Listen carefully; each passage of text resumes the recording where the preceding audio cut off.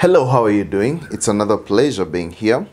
And today I'd like to speak about your standing versus your state as a Christian. So do you know your standing, where you stand, and also your state right now? You see, these are two very confusing words, but by the end of this topic, you're going to understand exactly what I mean when I talk about standing and state, all right? So now, there are so many people who believe that they are saved based on their works. They believe I've been saved, but because I did this and this and this and this, I've always talked about that. But they are not. Because the Bible tells us very well in Ephesians 2:8-9, "For by grace you're saved through faith, and that not of yourselves, it is the gift of God." You're not saved by yourself. It is by grace that you're saved, all right? Through faith.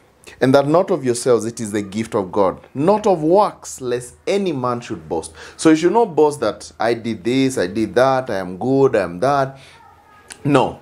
I always say two kinds of people will enter heaven.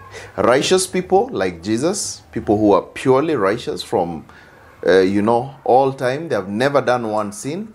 And forgiven people.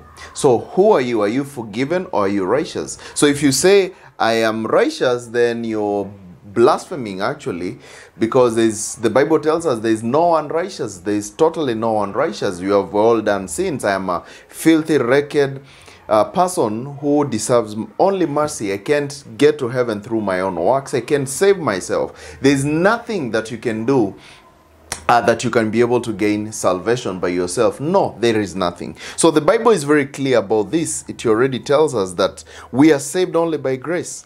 So first you have to understand one thing. The Bible tells us in Ephesians 1:13, "In whom you trusted after you heard the word of truth, the gospel of your salvation, in whom also after you believed, you are sealed with that Holy Spirit of promise." So you are sealed with the Holy Spirit of promise. You have been told that once you have believed, you're sealed. So the Bible still tells us in verse 14, "Which is the earnest of our inheritance until the redemption of the purchased possession unto the praise of his glory." So if we are told that you have been purchased by believing in the word of truth, so what is that word of truth that we need to believe in? And what is that gospel of your salvation that you need to believe in? Because you have been told, in whom you trusted after you heard the word of truth, the gospel of your salvation. So we have to know, which is this gospel of our salvation? Which is this word of truth that we need to know? And the word of truth, the gospel of our salvation, is found in 1 Corinthians 15:1-4. The gospel, 1 Corinthians 15:1-4. I always like to repeat this because there might be someone who has never heard the gospel watching these videos, and maybe this might be the only hour that you can be able to understand and hear the gospel. So the gospel talks about what Jesus did for us. We can just go there and read for a moment. Let me just take you through just for a minute. "Moreover, brethren, I declare unto you the gospel. I declare unto you the gospel, which I preached unto you, which also you have received, and wherein you stand." So you stand in the gospel, all right? So here we already understand one thing, that we stand in the gospel. We stand in the gospel. All right? So that's very important to understand that. So we are standing in that gospel. "By which also you are saved, if you keep in memory what I preached unto you, unless you have believed in vain." So we are saved by the gospel. We stand in the gospel. We are saved by the gospel. If we keep in memory what Paul preached to us. Because Paul, he's telling us that he did not get it from himself. Listen what he says in verse 3. "For I delivered unto you first of all that which I also received." So he received from someone who is Jesus Christ. "How that Christ died for our sins according to the scriptures, and that he was buried, and that he rose again the third day according to the scriptures." So that is the gospel. How that Christ died. How did Christ die? He shed his blood. His blood became our propitiation. Propitiation is the act of appeasing wrath, the wrath of God. So for those people who think that, you see, we are saved because the Romans, they killed Jesus on the cross and then after he died. No. The Romans killing Jesus on the cross, that was not the main thing. It is because God himself, God the Father, it pleased him to crush Jesus at the cross, to pour down all the anger that he had on sin. And through that, we were able to be forgiven. There is no way we could have. God is a righteous God. He's a righteous judge. And there's no way he's going to forgive a sinner. No. Listen to this. Many people might be saying, no, he forgives sinners. No. He's a righteous judge. For him to be able to do what is right, because God cannot. Think of it.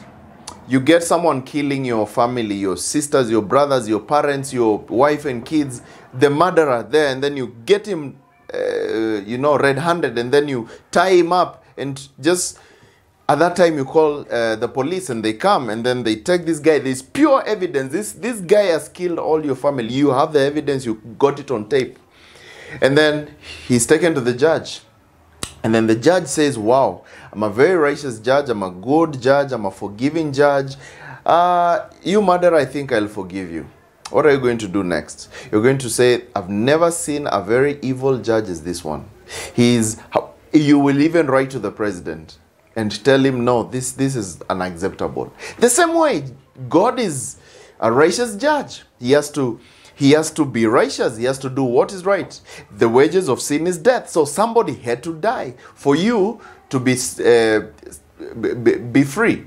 So Jesus himself, he died at the cross so that God can demonstrate his judgment, which is his righteousness. Because if we could have just said, okay, you guys, you have sinned, but anyway, I forgive you. Is that justice? No. No, that's why we are told we are justified. That's a legal term saying we are made to be just through the blood of Jesus Christ, what he did for us. All right, without wasting much time, let me get into details. Now we have our standing versus state. All right, the standing versus state. Let me write here. This is the standing. All right, and then we have state. So I want to give a difference between these two and be able to show you what exactly this entails. All right, the standing versus state. Let me put it like this so that I can have some space also to write some other things. So now the standing versus state. Now the standing is your position in Christ. So your standing is literally your position in Christ. All right, that is your standing, where you stand in accordance to Christ. This is your condition every day. Condition every day. That's your state, your everyday condition. And also we see that your position in Christ, this involves your soul and spirit. All right? This is your soul and spirit. And this one is the flesh. All right? Or the body. So having understood that, I think now we can go and continue. We'll be able to see what the Bible talks about this. Let's see this. In Philippians 4:11, the Bible says, "Not that I speak in respect of want, for I have learned in whatsoever state I am, therewith to be content." So Paul is telling us whichever state I am. So what is he talking about? Does the standing change? No, the standing doesn't change, but the state changes. Paul is saying, my state can change. So whichever state I am still comfortable because my standing will not change. My standing in Christ will not change. So this means your condition or your state may change, but your standing according to God remains the same. Your standing remains the same.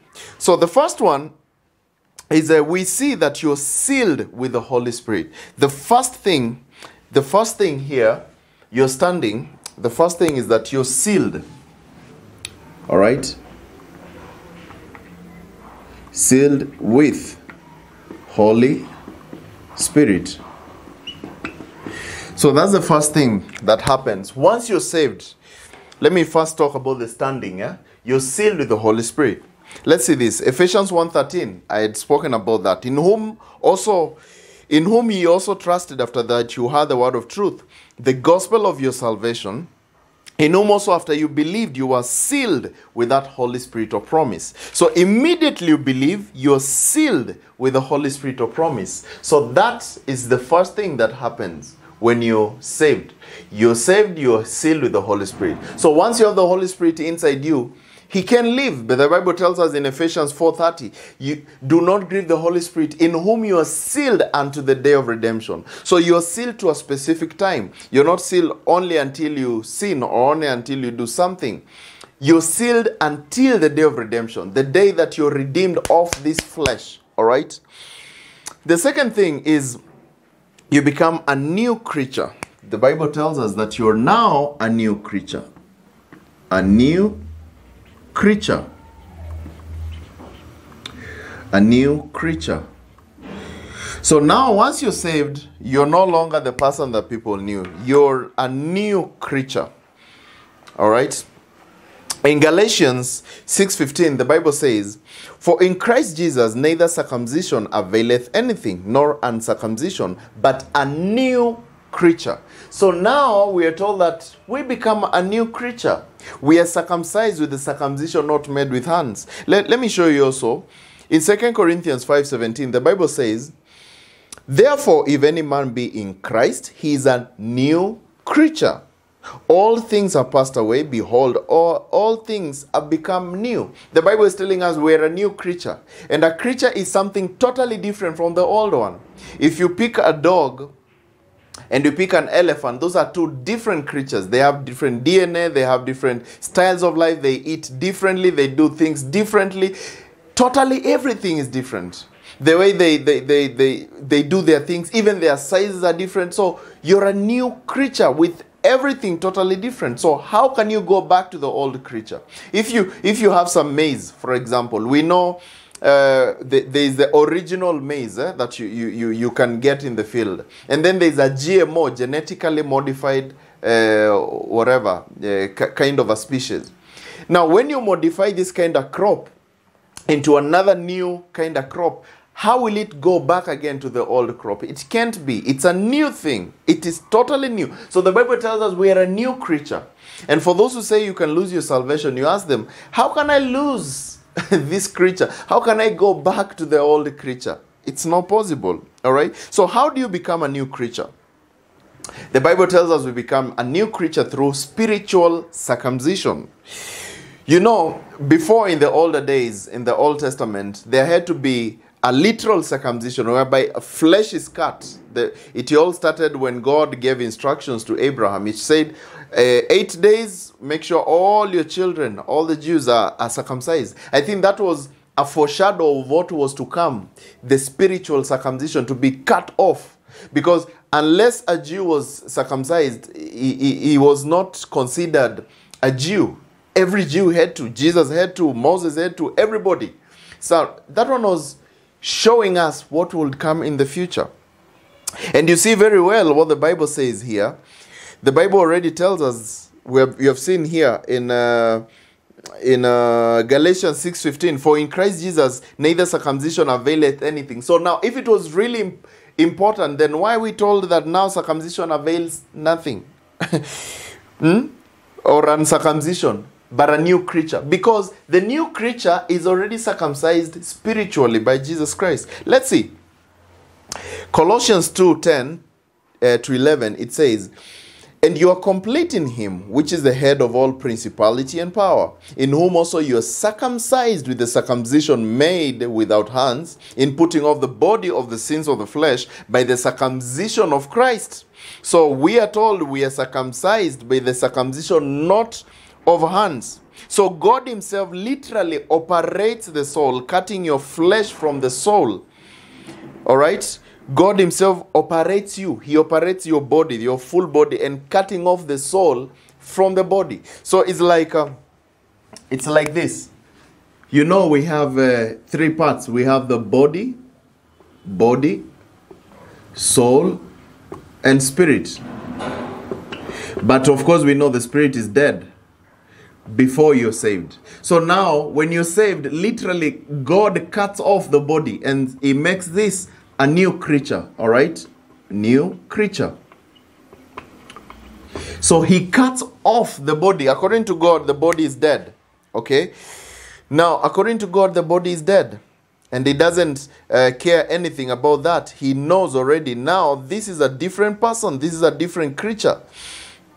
And having understood that, we already know that now, let's even, Colossians 2:12 also says, buried with Him in baptism, wherein you also reason with Him through the faith of the operation of God, who has raised Him from the dead.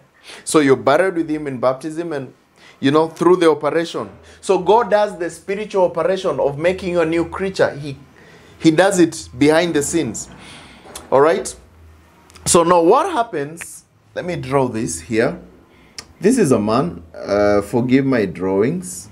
I'm very poor in art. But let me just draw something here. So this is a human being. When he's born, every human being has three parts. Whether you're Christian, you're a pagan, whether you're, of course, you're not born Christian.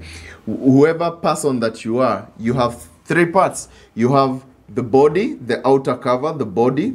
You have the soul. And then you have inside the spirit. All right? You have the three parts. But then, before you're born, when you're born, your spirit is dead. Your spirit is dead. We are told that we are born in the image of Adam. That is in, go check Genesis 5:3. It says we are now in the image and likeness of Adam because we are all sinners. Everybody is a sinner. We're in that likeness. But now when you get saved, the Holy Spirit gets sealed inside you. So now we have the Holy Spirit inside us.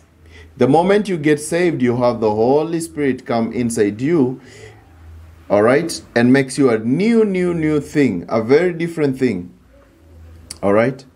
So now when you have the Holy Spirit inside you, what was now blank, now it has the Holy Spirit inside. All right? And this new creature, the body now, according to God, is cut off. So God cuts off this body. And He says, no, now I'm only concentrating with this. And He has cut off the body. So this new body, which is here, this new body is sinless. This new creature is sinless. It has the Holy Spirit inside, so it cannot sin. It is sinless, so it is already washed with the blood of Jesus Christ inside. But the body can sin. This one is sinful.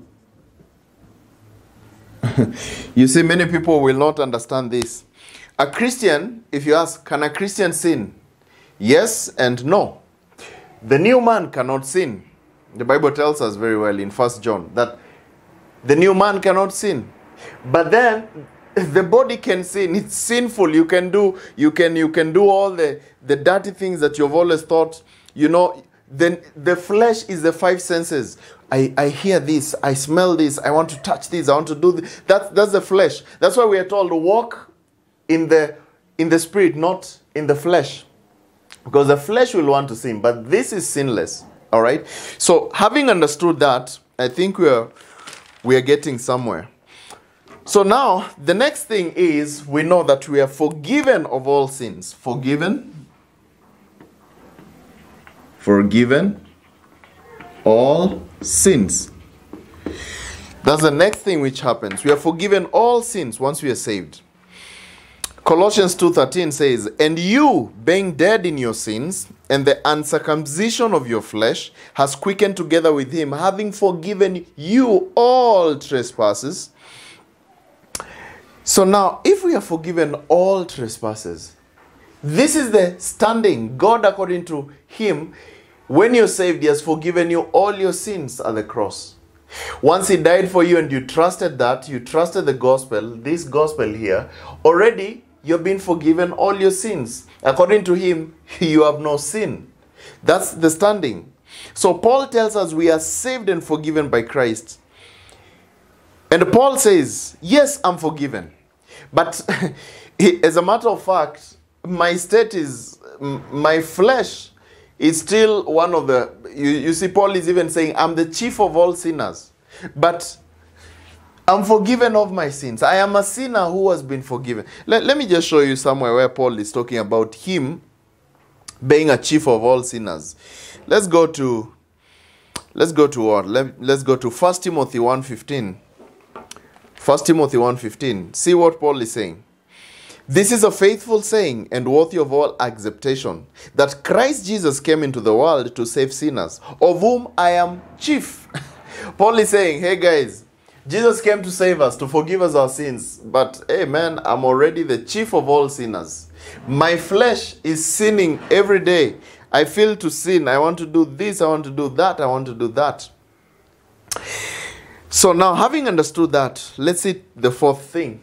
The fourth thing is we are born again. We become sons of God. We are born again. All right? Born. We are born again. We become son of God. All right? We become born again. Let's see. John 1:12. The Bible says, but as many as received him, to them gave he power to become the sons of God, even unto them that believe on his name. So you become a child of God. You're born again. All right? You become a child of God. Let's see verse 13, which talks about being born. Which were born not of blood, nor of the will of the flesh, but of the will, not the will of man, but of God. So you're born again, not by flesh. The flesh, no. You're born by the will of God. So now you're a son of God.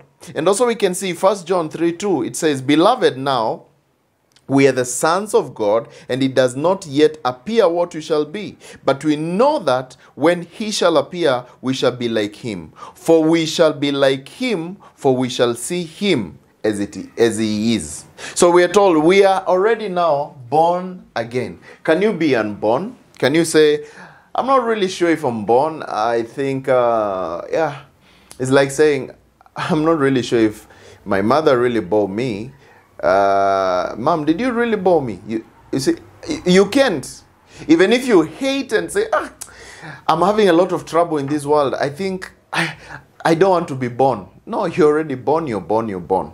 Okay? So the same happens. When you're born in the Spirit, you're born 100%. You become a child of God, you become a son of God. So you can't be unborn. The other thing, number 5, is justified. We are justified. We are justified. So being justified, what does it mean? It means we are completely just. Like, it's like we have never done anything. We are just if I had not sinned. You're justified by Jesus Christ. Let's see.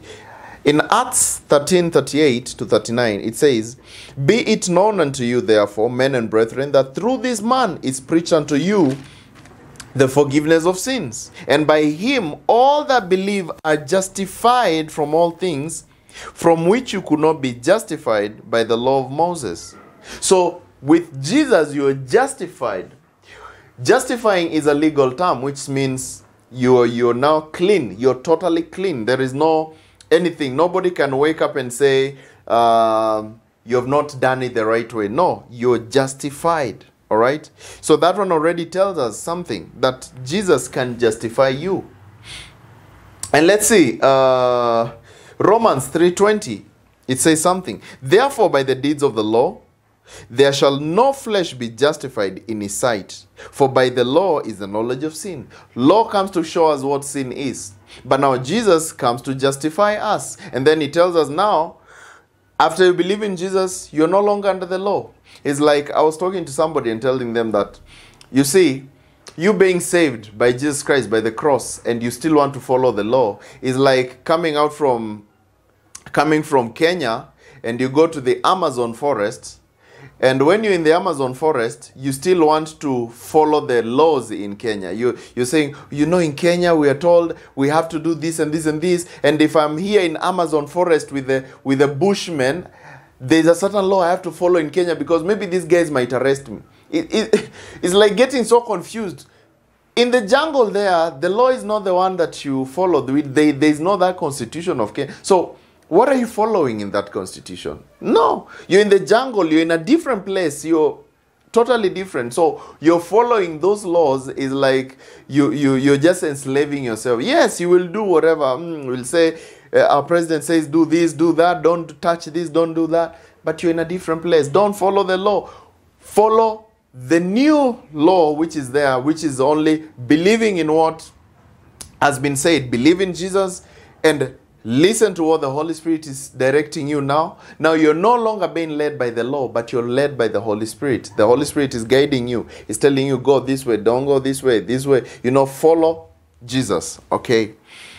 Romans 3:24, it says, being justified freely by his grace through the redemption that is in Christ Jesus. Justified freely. So justification is free.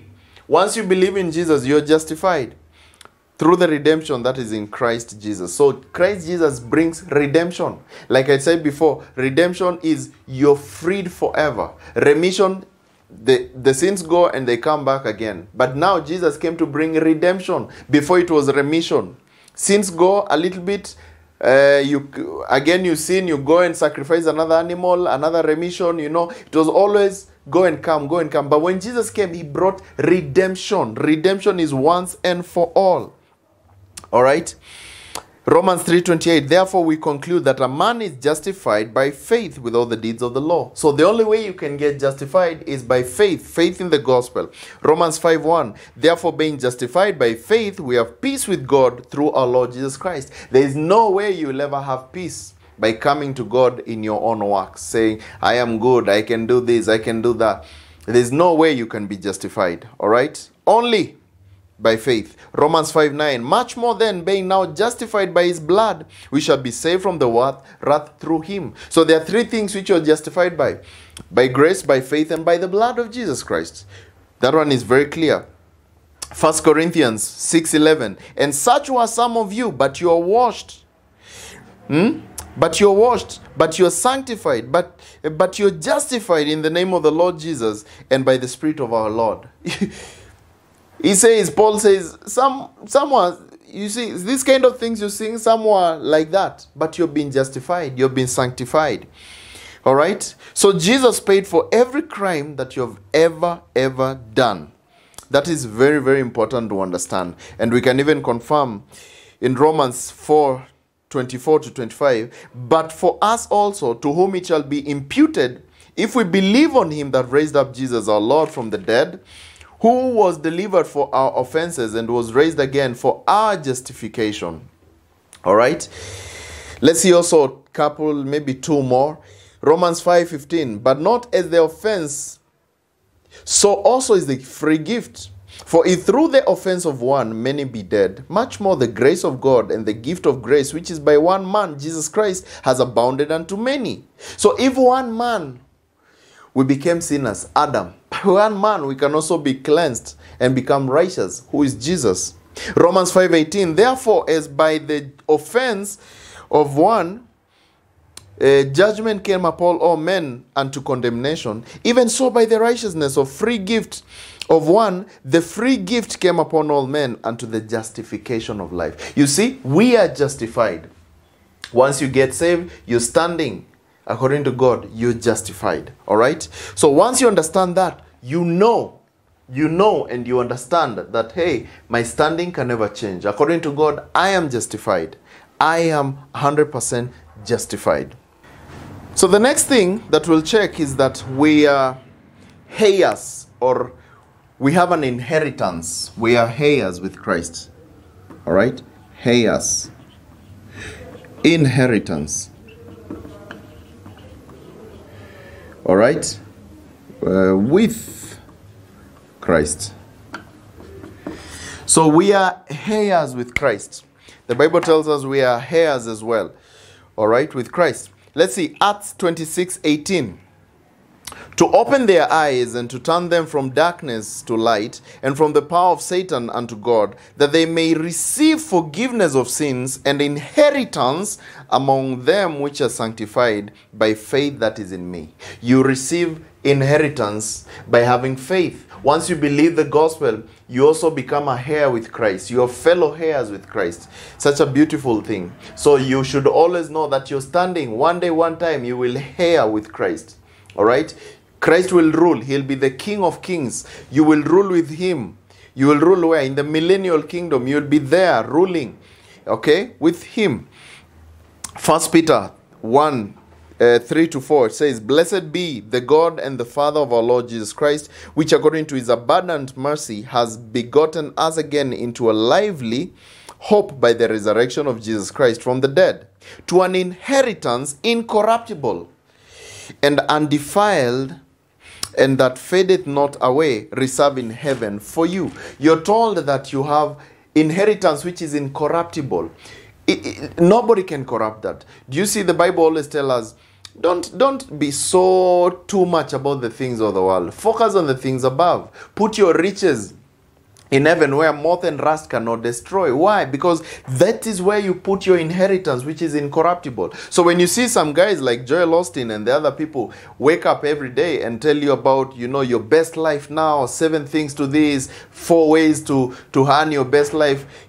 All those kind of things which don't make sense. They are trying to make you grab hold of this world and you don't focus on the things above. If you see somebody preaching all about prosperity, you know you can do this, you can achieve this, you can achieve that, your best life, you can get these 7 things to achieve in your goal, the power within you, all those kind of things. According to me, what I think, they are more so cults, because they are focusing us on the world while God is telling us focus on things above. It's not bad to be having a good life, but if you focus all your life about, I want my best life now, my friend, I think that's the reason why we see even so many people, when something small happens to them, maybe somebody gets sick, you start saying, oh, there is no God, I don't care, I think God has left me. Why? Because you have always thought one thing. You have always known and loved the world so much. Look at the apostles. Who had a good life? No one. Paul was really poor. Most of the apostles, actually all of them, they died very bad deaths. I think the only one who died a natural death was John. But still he was at the island of Patmos. He had been put inside boiling oil, but it could not work. He could not die because Jesus had planned maybe to use him in the Revelation. And you see all these kind of things. Did those people have their best life now? No. So when you see somebody telling you that, you must tell them, something is really wrong with you. All right? So, also the Bible also tells us that you are kept. God keeps your salvation. You don't keep your salvation. Even this inheritance, it's not kept for you. You don't keep it yourself. It is kept for you. Your salvation is kept for you. God keeps it. So, and if Jesus is keeping your salvation, then how can you lose something you're not even keeping? How can you? In 1 Peter 1:5, it says, who are kept by the power of God through faith unto salvation, ready to be revealed in the last time. You're kept by the power of God. The power of God is keeping you. God sees you doing this and then he corrects you. He puts you here. You know, the Bible says he chastens. He chastens or he corrects those that are his. All his children, they are good sons, they are bad sons. He always corrects them. Okay? So how big or small that inheritance is, it will depend with you. All right? It will depend with you and your works. Now, that's where the works thing come. You see, you're not saved by works. You're saved by faith plus nothing. Faith alone. Repentance is stop believing in this, believe in this. Stop believing in yourself or in idols and all those things. Believe in Jesus. Full stop. That is salvation. But now, the Bible tells us in Ephesians 2:10 that we are God's workman. We need to work good things. Be a good testimony. Preach to others. Tell people about Christ. Bring people's souls to Christ. So those things that you're doing, the works, are going to give you a better inheritance. So once, if you get saved and you say, I'll go on doing my own things, then you have no inheritance. You have nothing. All right? The Bible tells us, Colossians 3:23-24, and whatsoever you do, do it heartily, as to the Lord, and not unto men, knowing that of the Lord you shall receive the reward of inheritance, for you serve the Lord Christ. We are called to serve. Once you're saved, we are called to serve. Don't just sit down there and then you say, I won't do nothing. Even if it's just a YouTube video like this, you can copy what I'm preaching. Go and sit down somewhere. Tell other people, hey, listen, this is your standing versus your state. Tell others about Christ. You see, you will gain more inheritance in heaven. Because you will be planting, you'll be telling somebody, who knows, somebody might hear this and then he's saved. You have somebody who will be your inheritance in heaven. All right? Titus 3:7 says, that being justified by his grace, we should be made heirs according to the hope of eternal life. So we are heirs. All right. So the other thing, number 7, eternal life. We get eternal life, which is a gift. Eternal life, which is a gift. All right, we get eternal life, which is a gift. Eternal means forever. So somebody telling you that, you know, you are saved, but then you can lose it, then why did God put the word eternal there? Why do we have the word eternal? What does eternal mean according to you? If I tell you I give you this felt pen, eternally, don't ever return it for me. I give you this house, it's yours forever. What does it mean?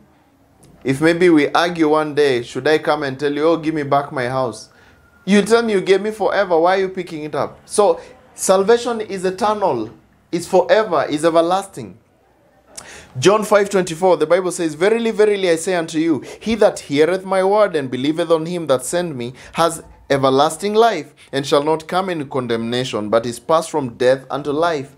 So once you believe, you have eternal life. John 3:36, he that believeth on the Son has everlasting life, and he that believeth not the Son shall not see life, but the wrath of God abideth on him. You can as well go, let me give you a couple of verses because I don't want to spend a lot of time. Just go and see what the Bible says about eternal life, all right? Just go and check, you can write them down. John 10:28, speak about eternal life. Acts 13:46 and 48. 1 Timothy 1:16. Romans 6:23. You can also check John 5:11-20. All these verses are talking about eternal life. You have eternal life, you have eternal life, you have eternal life. The other thing is that we are in Christ. We are in Christ. In Christ. We are in Christ. So Christ is inside us. Okay? And also, we are in Christ and Christ is in us. And Christ in us. All right? We are in Christ and Christ is in us. That's a very good point. Most people don't know this. You are in Christ. Once you're saved, you're in Christ and Christ is also in you. So if you're in Christ, how can you lose your salvation? How can Christ go to hell if he's in you and you're in him? So if you're in Christ, then it already means, because Jesus is seated at the right hand of God the Father in heaven, you're also there with him. So once you're saved, you're already sitting in heaven with Christ. Let's see this. Romans 11:5. The Bible says, so we, being made one body in Christ, and everyone members of one another. So we, being many, we are one body in Christ, and everyone members of one of another. So we are members in Christ. We are in Christ. All right? Once saved, we know that we are in Christ. 1 Corinthians 8:6. But to us there is but one God, the Father, in whom all are things, and we are in him. And one Lord, Jesus Christ, by whom all things are, we by him. We are in Christ. In Christ. 1 Corinthians 1:30. But of him are ye in Christ Jesus, of who of God is made unto wisdom and righteousness and sanctification and redemption. We are in Christ. I am in Christ inside there. All right. Ephesians 1:1, Paul, an apostle of Jesus Christ by the will of God, to the saints which are at Ephesus and to the faithful in Christ Jesus. If that one doesn't convince you, then I don't know. All right. Then the other thing is that we are secure in Christ. We are secure. Secure in Christ.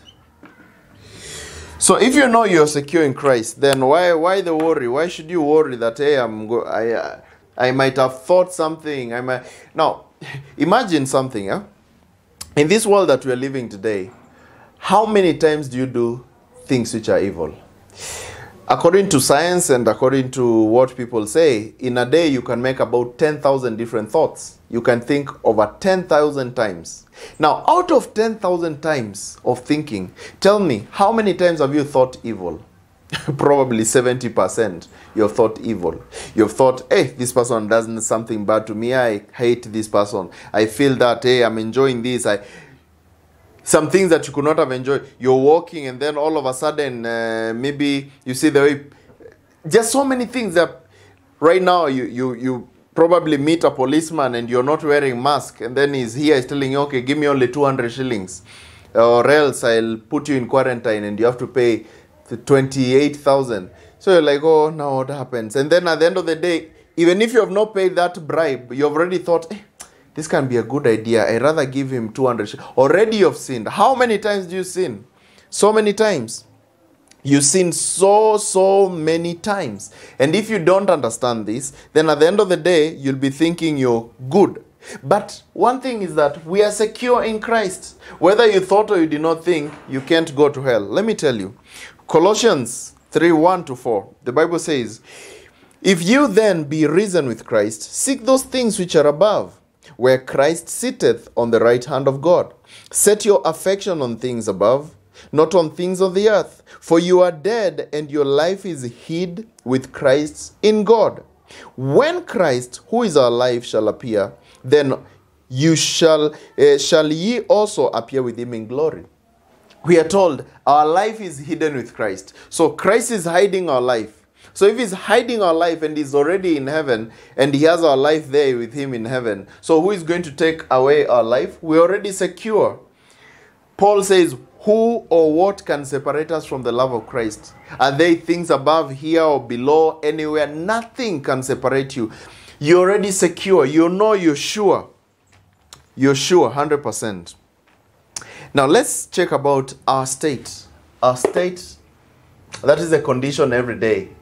Your condition. We have already understood our position in Christ. Where we are sealed with the Holy Spirit. We are a new creature. We are forgiven our sins. We are born again. We become sons of God. We're justified. We are heirs. We have inheritance with Christ. We have eternal life.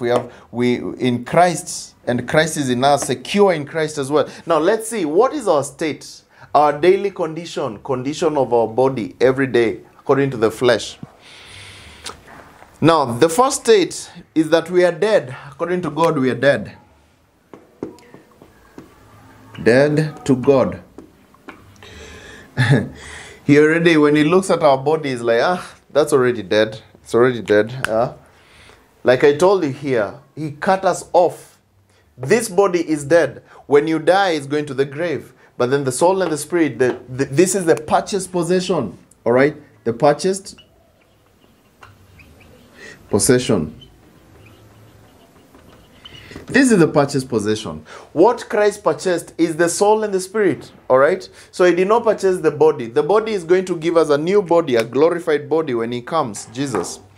So we are dead unto God. Colossians 3:5-6, it says, mortify therefore your members, or kill, make them dead, which are upon the earth, fornication, uncleanness, inordinance, affection, evil, conspiracy, and covetousness, which is idolatry. Verse 6, for which things' sake the wrath of God cometh on the children of disobedience, in which also you walked sometime when you lived in them. So he's saying, once you're saved, according to God, you're dead. But then remember, you're still here on earth. You have not gone to heaven. So now what happens is, walk in the Spirit, don't walk in your state, in your body, your flesh. So if you feel your body is telling you, I want to covet this, I want to go and steal this, I want to go and do this and that, I want to fornicate, I want to do all this, tell it, hey, man, you're dead. Stop disturbing me, you're dead. I rather walk in the Spirit. I don't want to walk in the flesh. Because everything that you're doing here in the flesh, you will reap what you sow here in the flesh. You do something in the flesh, you reap in the flesh. All right? So, you're dead according to God. He looks at you and he says, no, I don't see you there. But of course, don't say, there are things that you can do for the flesh. Like, for example, you won't feel hungry and your stomach is doing grrr, and then you say, you dead man. Dead man, don't talk to me. No, you have to go and eat. You have to go and take a shower. You have to do all those kind of things. But I'm talking about the sin. According to God, when it comes to sin, you're dead. Number two, this body, yes, according to God, you're dead. But then, the body is also always sinful. Always sinful. All right? Your body, yes, according to God, you're dead. But then, your flesh is always sinful. Sinful all the time. Let's see, Romans 7:14. It says, for we know that the law is spiritual, but I am carnal, sold under sin. So this is Paul saying, giving his stories, to saying, guys, I know the law is spiritual, but personally I'm carnal. I am sold under sin. This is me, yes, the greatest apostle. But then, see, verse 15 what says, for that which I do, I allow not. For what I would, that I do not. But what I hate, that I do. He's saying, I really want to do good, but I find myself doing what is evil. Verse 16, if then I do that which I would not, and I consent unto the law that it is good, now then it is no more I that do it, but sin that dwells in me. So he's saying, I always like to do good. To walk in the Spirit. But then I always find myself doing wrong. But if I'm doing wrong, it is not me, the new creature, doing wrong. It is now the flesh which is doing the wrong things. All right? It's the flesh which is doing the wrong things. Listen. And then, for I know that in me, that is in my flesh, into brackets, dwelleth no good thing. For to will is present with me, but how to perform that which is good I find not. For the good that I would I do not, but the evil that which I would not, that I do. Now if I do that I would not, it is no more I that do it, but sin that dwells in me. I find then a law that when I would do good, evil is present with me. For I delight in the law of God after the inward man. But I see another law in my members, warring against the law of my mind, and bring me into captivity to the law of sin which is in my members. O wretched man that I am, who shall deliver me from the body of this death? I thank God through Jesus Christ our Lord. So then with the mind, I myself serve the law of God, but with the flesh, the law of sin. So he's saying, myself, I always find I'm serving this law of sin. But I really want to serve the law of God. Yes, I'm trying to do my best, but I always find I'm sinful. So Paul is already telling us that this body is already very sinful. It always wants to do what is wrong. Then the other thing is that the flesh is lustful to sin. Lustful to sin. You see, always sinful and lustful to sin is almost the same thing, but let me just make it different. Your flesh is always lustful to sin. You always, I want to do this, I want to do that, I want to do that. Let's see, Galatians 5:13. It says, for brethren, you have been called unto liberty. Only not to use liberty for an occasion to the flesh, but by love serve one another. We are told, we have been given liberty. We can choose. We can do whatever we want. And still, once we are saved, we are saved. You can do anything that you want and you can't go to hell. I'm not telling anybody to do that. But should you do what is wrong? Remember, the Bible told us that we have an inheritance. We have inheritance in heaven. So this inheritance will be determined by what you did, your works, how you lived. You'll get the inheritance. And this one is proved proven very well by the kinds of judgments we have. You know, the Christians, people who are saved, will not go through the same judgment like the sinners. We will be judged at the judgment seat of Christ. Once the rapture happens, there's our judgment, which is the judgment of works, the things that we did. Okay? We're not going to be judged like, okay, you're a sinner, go to hell. No, you're no longer a sinner. We did an out-of-court agreement when we believed Christ, and he was imputed. We had the Christ imputed righteousness. So this one about going to hell, that one is off. But now we'll be judged for this. But then sinners will not be judged for that, because already they have not gotten Christ's righteousness, because they have never believed the gospel.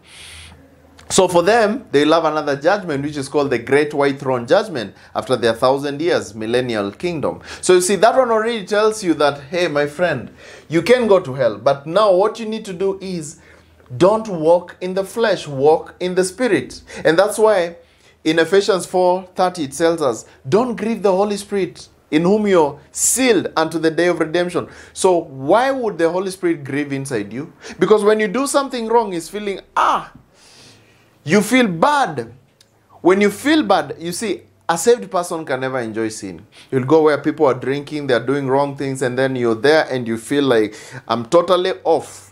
Yes, you might be there partying, drinking, doing all those kind of things, but you feel, I am totally off here. I feel grieving in my heart. That is the Holy Spirit who is grieving. All right? Galatians 5:16, it says, this I say then, walk in the Spirit, and you shall not fulfill the lust of the flesh. For the flesh lusteth against the Spirit, and the Spirit against the flesh. And these are contrary to one another, so that you cannot do things that you would. But if you be led by the Spirit, you are not under the law. So the Spirit is fighting to do something. The flesh is fighting to do another. They are fighting all through. But whoever you feed is the one which is going to grow. You feed the Spirit, then you're going to be more spiritual. You feed the flesh, then you're going to be more carnal.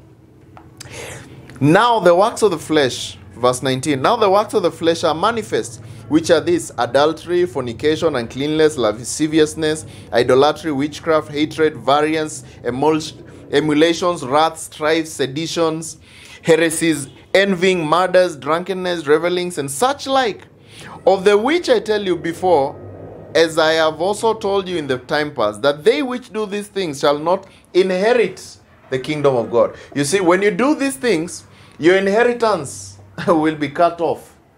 You may inherit almost nothing, zero, when you get to heaven. Your inheritance, you'll get nothing. So do what is right so that you can get inheritance in heaven. So, like I told you before, what you do in the flesh, you will pay for it in the flesh. All right? So for those who think like, you know, you will go scot-free. No, you will not go scot-free. Anything that you're going to do in the flesh, you will pay for it in the flesh. You will not go to hell, but you will pay for it. Get a gun today and say, yeah, I'm saved. And you go to the bank and you start stealing. You will go to jail, or you'll be shot, or you'll be killed, or something will happen. You will have to pay. The wages of sin is death. Let's see someone here who was a sinner. Yes, a very bad fornicator, but he still went to heaven. But still he was saved. His spirit, his soul was saved. I'm not telling you this so that I can show you how you can sin. No. It's to show you that you need to do what is right. Walk in the spirit, not in the flesh. I'm saying this because of those people always condemning others and telling them that you will lose your salvation, you have lost, you need to do works. It's the gospel of works. No. In Christ Jesus, there is no condemnation. You can't go to hell. There is nothing which can be done. You can't go to hell. You have to understand this in depth. Very, very, very, very much. Let me explain to you. In 1 Corinthians 5:1-5, we see Paul talking about a certain guy who is a fornicator. And let's see, did this person go to hell? He's a Christian. He's a Christian, a born-again person. But did he go to hell? Let's see. 1 Corinthians 5:1-5, it says, it is reported commonly that there is fornication among you, and such fornication as it's not so much as named among the Gentiles, that one should have his father's wife. This guy is so bad until he's taking his father's wife. And you are puffed up and have not rather mourned that he that has done this deed might be taken away from you. For I verily, as absent in the body, but present in spirit, have judged already, as though I were present concerning him that has done so this deed. In the name of our Lord Jesus Christ, this is Paul giving his judgment. In the name of our Lord Jesus Christ, when you are gathered together and my spirit with the power of our Lord Jesus Christ, to deliver, listen to this point, to deliver such one unto Satan for the destruction of the flesh, that the spirit may be saved in the day of the Lord Jesus. Now, is that fornicator going to hell? No, he's not going to hell. The flesh, he will pay with his flesh. Maybe he will get some disease, or maybe something will happen, or maybe he will, he will be beaten by, the public or something. God has ways. He says that I chasteth those that I love. I punish my children. So having seen that, that is very important to understand our standing and our state. Our state is sinful, but our standing in Christ can never change. We are secure. We are in Christ. We have eternal life. As long as you believe the gospel. You believe the gospel, you're saved 100%. Nobody can change that. And you have to understand this with all your might. Let me give the final remark about all that what I've spoken about. The final remark is all this. You need to have a good testimony for Jesus Christ. When you do and you show a bad testimony for Christ, you're going to pay for it in the flesh. For those people who are sinners, they are fornicators, they are doing all those wrong things, that's a bad testimony to Christ. So Christ will just sit down and say, okay, that's why we are told the wages of sin is death. He can just look and say, that child of mine is really doing horrible things. Make him a testimony be so bad. I rather pick him up. I rather, pick him up. You die. You end up doing wrong things and you die. Wages of sin is death. You die. But when you die, yes, you'll go to heaven. But then you've been a killer. You've been doing this because I know I'm saved. I've been sleeping around. I've been drinking all day. I've been doing all the wrong things. Live a good testimony. 2 Timothy 2:19 says, nevertheless, the foundation of God standeth sure, having this seal, the Lord knoweth them that are his. And let everyone that nameth the name of Christ depart from iniquity. So if you name the name of Christ, you say, I'm a Christian, I am saved, depart from iniquity. Stop doing what is wrong. Do what is right, because that is what is needed of you. So I hope you've been blessed. I hope you've been able to understand. And this one has been a blessing to you. That is your standing and that is your state. Please kindly you can share this video so that somebody else can hear. And I'm sure the message can also reach to other people. God bless you and have a blessed time. Thanks.